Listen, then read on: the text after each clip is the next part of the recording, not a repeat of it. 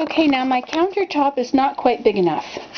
So I have put here this little piece that covers the opening, because I really don't want my stuff to go down in between.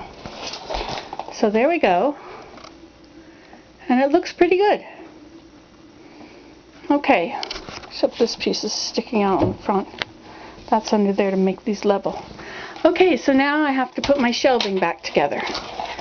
So my shelving consists of these boards, which now also need to be washed.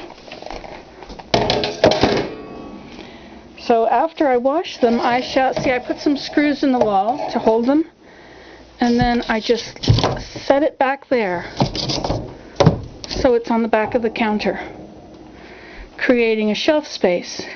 Then I put some quart jars on it, and I put another shelf on it. Okay, so let me get that off and wash it, and I'll talk to you later.